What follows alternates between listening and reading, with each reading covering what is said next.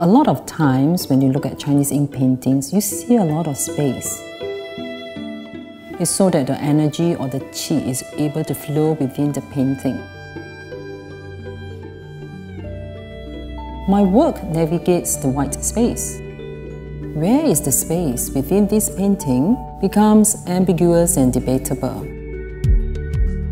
In a traditional way of doing Chinese ink, poetry is included in the painting as the painter's way of expressing their thoughts.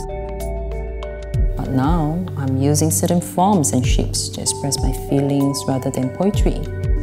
So if you see like the rice grains are closely clustered together, it is because maybe I'm feeling uptight. And when the rice grains are sparsely distributed, maybe I'm in a light-hearted mode. Art is like an unspoken language. When you look at an art piece, it's like looking into the feelings of the artist when the artist is not even there. There's some kind of silent communication which I find so amazing.